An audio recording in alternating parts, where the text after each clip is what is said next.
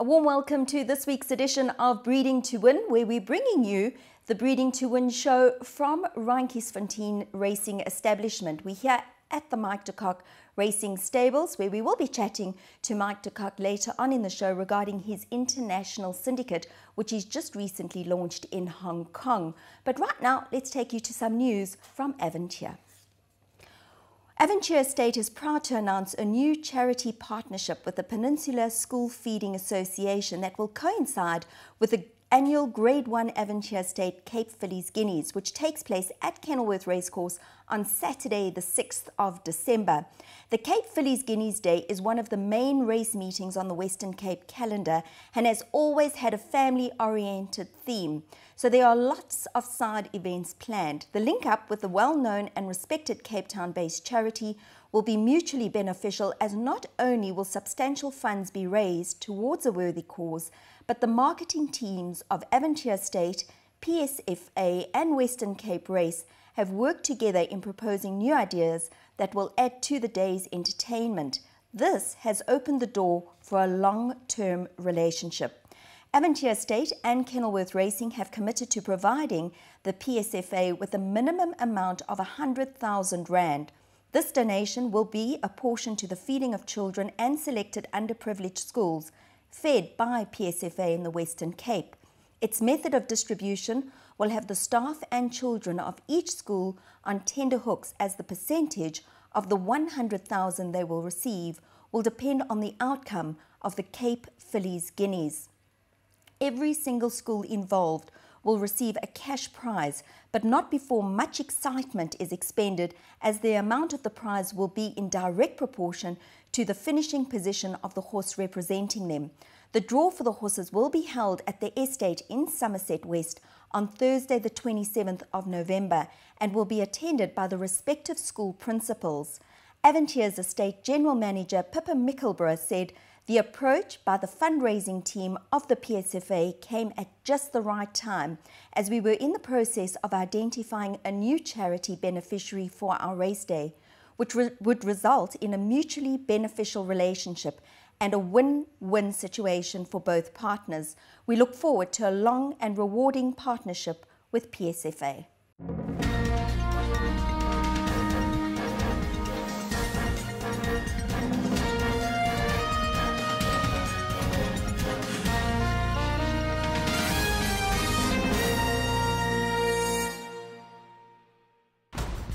In the Lanzerac Ready to Run Stakes, presented by CTS, Redway gets given his head and he comes forward and takes up the running. Captain America's on the chase. Back along the inside, Accelero. The riders towards the inside. Redway's got a race on his hands. As Captain America falls alongside of him. Captain America, Redway. Captain America, Redway. It's Captain America climbing up. Captain America beats Redway on the line.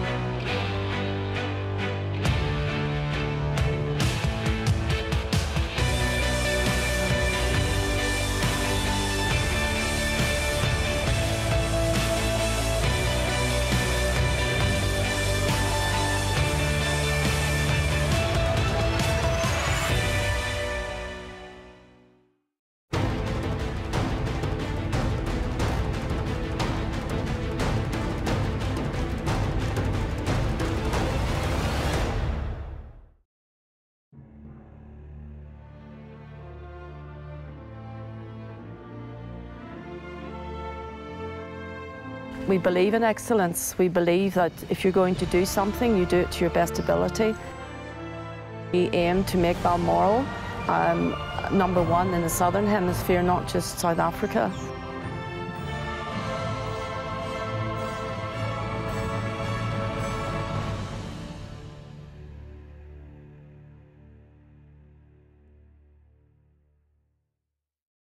Well, it's my pleasure to welcome onto the Breeding to Win show this week, Mike de Kock, fresh back from his travels. Mike, thank you for joining us. I know you've been extremely busy and you've just got back from Hong Kong, where you launched the Mike de Kock International Syndicate, a great concept. Just tell us about it. Julie, yes, it was actually not my own idea. It was in fact a CTS initiative from Adrian and Grant. You know, it's a concept they came up with, you know, to attract international investment. And at this time, I must just clear up any misgivings that I'm not nailing my colours to any sales company's mast, but it was an initiative of CTS, and for me, any initiative from any sales company that is good for South African racing, which is what I'm firmly behind, I'm happy to put my name to. So this will attract international investment. We obviously decided to launch in Hong Kong, but that doesn't mean to say that it was purely for Hong Kong owners at all. It's a little unfortunate that South African politics reared its ugly head there, and that there were objections to our presence, but I think we got some very good coverage, some very positive coverage out of the press, and support from the Hong Kong Jockey Club. So you know, as I say, it's an initiative that needs to be applauded. Well, Mike, tell us how the syndicate will work. Well, basically, I mean, we initially started off at 12 members, but quite frankly, it could be any amount of members with a minimum entry level of 500,000. The thinking is to try and get as many people together internationally, but that doesn't exclude local owners. And of course, just to satisfy our compatriots in Hong Kong, it's not only for Hong Kong owners. It was just that we launched the initiative there, and at this stage of the game, we thought it was a good place to do it. And of course, Hong Kong is probably the most receptive in terms of wanting to look at export protocols with South Africa at the moment, in that Winfried is very much behind South Africa, and we thought we'd capitalise on that. How did the launch go? We thought it went very well. We had, you know, a fair bit of press coverage, positive coverage. The message is out there. It's now basically following up and nailing people down. I noticed that you're using quite a bit of the social media at the moment, and I saw pics of you and Dougie White together. Was he supportive of this initiative? Yeah, it was actually fantastic that you know, Dougie, being a good flag bearer for South Africa and a true South African, was there to support us, and which was fantastic. He didn't have to be, and you know, he was right behind it and got the message. Was behind the message, put it that way, which I think gave it a lot of credibility. And fantastic to have him there, and a good, you know, positive influence. Yeah, he didn't need to be, you know, and out of his own, and we really respect that. When you see Dougie in Hong Kong, you realise what a hero they've made him out to be. Well, you know, deservedly. I mean, he's been there quite a long time. He's won 13 championships. He's played the system very, very well there, and he's been a massive ambassador for South Africa, you know. So, you know, possibly. You know, he should be receiving more accolades from South Africa. I don't think well, a lot of us who do know him realise what he's done for us, but there's some that would be absolutely astounded if you really saw what he achieved. How do people get involved in the syndicate? Well, at this stage of the game, sort of Johan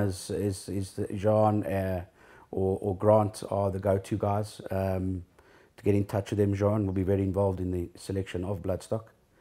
And I think, yeah, that's basically it. It's simple. Or get hold of me, you know, it's not a problem there. How many horses are you looking at including in the syndicate? I don't think we want to limit ourselves. I mean, we want to initially look to buying anything between 3, 4, 5 youngsters in January. We also don't want to limit ourselves completely to youngsters. There would be a view to looking at horses that are ready-mades as well, to try and keep the interest up of the syndicate. But, you know, again, one has to, a lot of this can be decided by seeing how many numbers we have and how many come forward and how much we do raise. We certainly don't want to limit ourselves or knock anyone back, and we've got between now and January to really sort of nail it down. But the initial thing is to start buying in January. Now, on a different note, you also had time to meet up with the Hong Kong Jockey Club on horse movement. How did that pan out? Well, we met with Bill Nardo as Winfried wasn't there at the time. I thought it went very, very well, very enlightening, what they had to say. I know that Winfried has taken a personal interest in this movement between South Africa and Hong Kong. That's a big positive. To have a man like that behind movement is a privilege. We are going to find a fair bit of resistance because Australia have got a stronghold on that market. And let's face it, Australians are all over, and they full up in the jockey club in Hong Kong. So it's not going to be easy. We're going to have to answer some very serious questions and get all our ducks in a row. But when you've got the man driving it behind you, I think that it'll make a big difference. You know, as I said, it's a market that Australia have had a stranglehold in, and I don't think they want to let it go because there's big money involved, and even selling horses that are unraced, it's a massive business there. Let's hope we can actually push our way through there, because I think it will be a great boost for South African horse racing. Yeah, it's almost, it's inconceivable to think of how much it could change things for us. If one looks at what it's done for the Australian racing market, I mean, we wouldn't be too far behind, and we offer a good value with the rand as it is, and of course a tough horse that tend to race quite often, and they're quite resilient when it comes to travelling. So I think we've got a lot going for us. We need to capitalise on that interest, though. We can't let that wane, and hopefully, behind the scenes, someone's actually getting off their butts and doing something about it. Mike, just before we wrap up with you, if you can just tell us a little bit about your string, if they will be joining the Hong Kong International races in December, and of course the main one would be Variety Club. Well, Julie, you obviously don't read the press. Variety Club is a doubtful starter for December. He's had one or two niggles, and he probably needs, well, he does need a good break now before we press on with him. So it's going to be, it's out for him, definitely. Vercingetorix, we'll see how it goes. He's doing very well in England, but right now, it'll be up to the Sheikh whether he wants to. He travelled badly last time, so does one risk the carnival by going to Hong Kong, or does one just go straight on to Hong Kong and then maybe on to the QE2? So we'll have to see with him. Mike, thank you for taking the opportunity to chat to us today. We wish you all the best for the future, and thanks for being such a great ambassador for South Africa. Pleasure.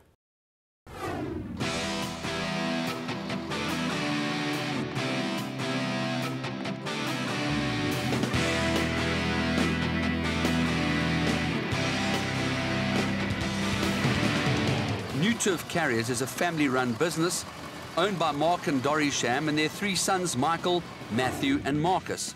New Turf Carriers has been in long-distance transport since 1995 and pride themselves in excellent service, punctuality and loyalty to their clients.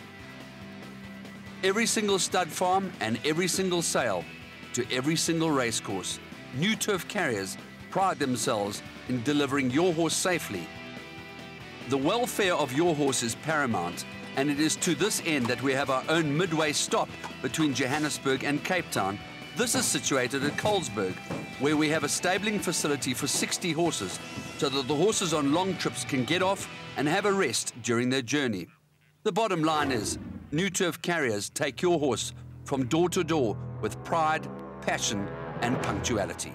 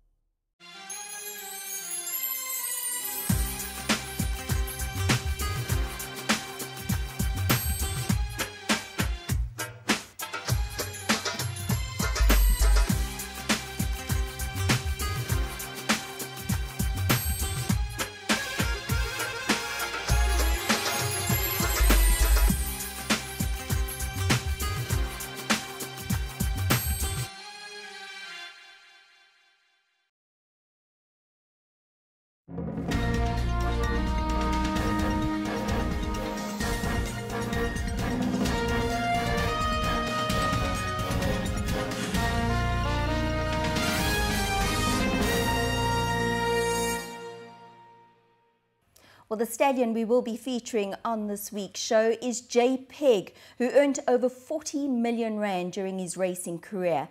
And his stud career has also taken off, with his progeny setting the tracks alight.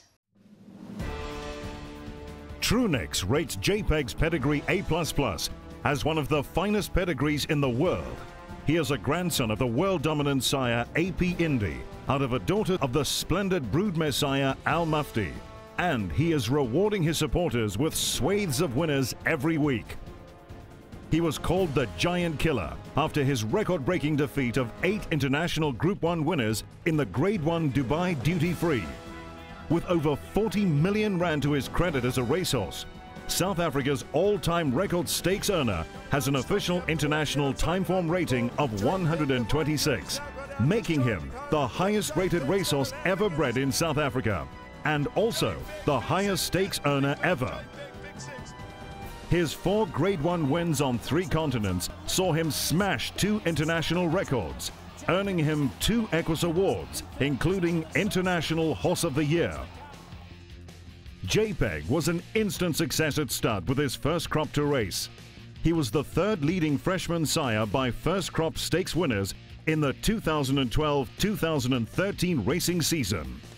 He was also 2nd leading second crop sire in the 2013-2014 season by percentage winners to runners, and his 26 individual winners also placed him 2nd amongst this group, with 1 less than the leader Judpot.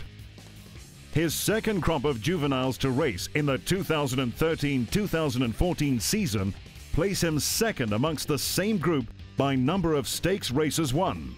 His stakes winners include Marsh Shurtleff and Bryn Ressel's flying juvenile filly Hot Affair, who won the listed Perfect Promise Sprint by 2 lengths. But Hot Affair has it safe, and Hot Affair goes on to win it. It's tight for 2nd. And in her next start, she dispatched the talented filly Red Deesa in the Grade 3 Kenilworth Fillies Nursery by 3 lengths, marking herself as one of the leaders of her generation. Hot Affair is too good. She's dodging the nursery. Hot Affair is going to win it comfortably. The battle's on for the places. His first crop included the stakes winners Flash Drive and Olympic Owen. Flash Drive broke his maiden in record time, which was even faster than the 40-year-old record that he broke when he won the Grade 3 Cape Nursery. It's Flash Drive in front. Tiger Island is coming along the inside, but Flash Drive is going on to score. Flash Drive beats Tiger Island. His first stakes winner, Olympic Owen, started as favourite on debut and won by 10 lengths. And then he won the Grade 3 Protea Stakes, where he flew up late to beat a smart-looking field of juveniles. Towards the outside, Olympic Owen is running on with Willow Magic, who's coming on strongly, but it's Jimmy Choo. Olympic Owen is coming home hard. Olympic Owen coming home smartly. Olympic Owen has gone on to beat Jimmy Choo. His progeny are popular in the sales ring, achieving prices as high as 1.2 million rand, with several others achieving 550,000 rand and 500,000 rand. JPEG is the property of a syndicate and stands at Klavervlei Stud and is managed by John Freeman.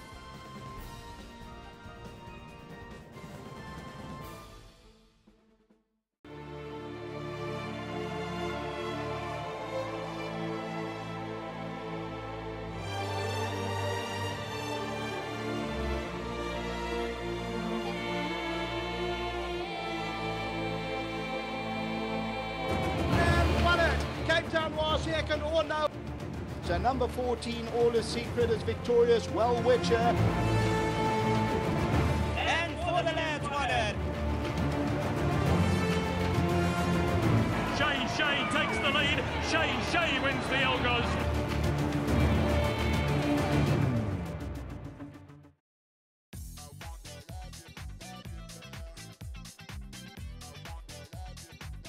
Emerald Cup, Africa's richest horse race on sand.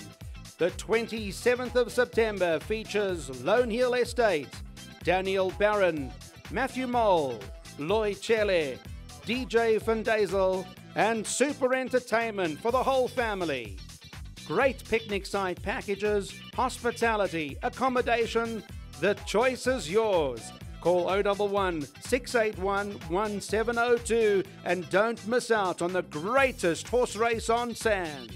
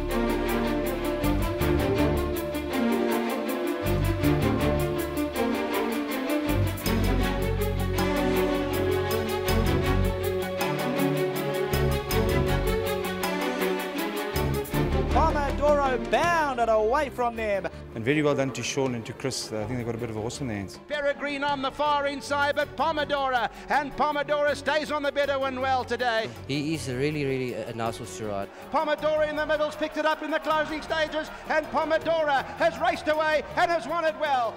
He just stamped himself as a top 3-year-old in the country. Smanji and Pomodora, here comes the line, very close, maybe Smanji in a photo. And I'm excited for Pomodora to get to stud, and I'm excited for him to start producing. It's just a whole new adventure and a whole new start, and believe you me, when Chris and I see them in the ring, we will put our head down.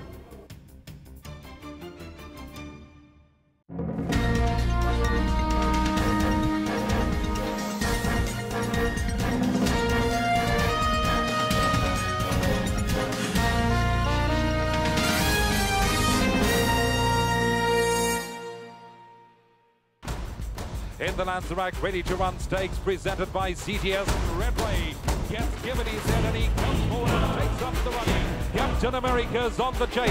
Back along the inside, Accelero. The riders towards the inside. Redway's got a race on his hands as Captain America falls alongside of him. Captain America, Redway. Captain America, Redway. It's Captain America climbing up. Captain America beats Redway on the line.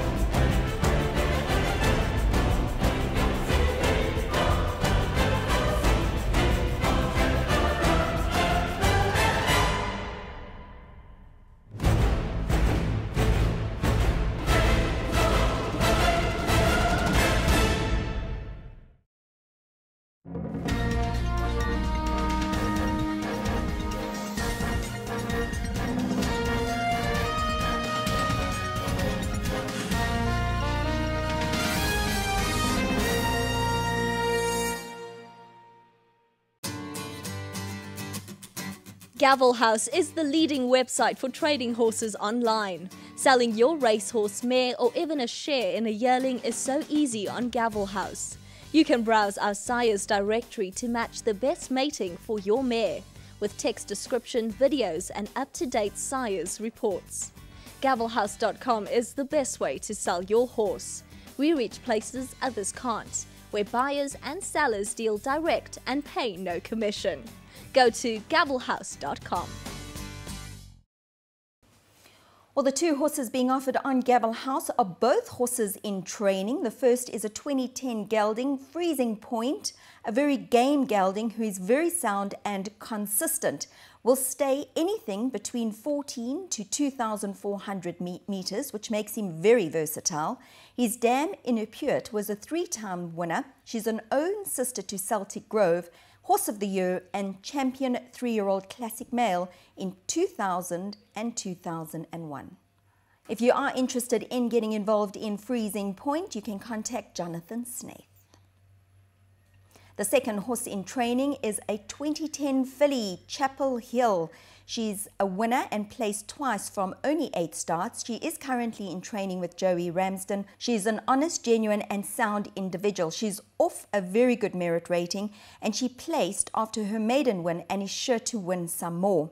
Her dam, Miss Galilei, was a 4 times winner, including the Spook Express handicap, and is the dam of a 7 times winner, Captain Siderius. If you are interested, get in contact with Derek Brugman. Well, that's a wrap for this week's show. Don't forget to join us next week for more Breeding to Win from myself, Julie Alexander, and the rest of the Breeding to Win team. Goodbye.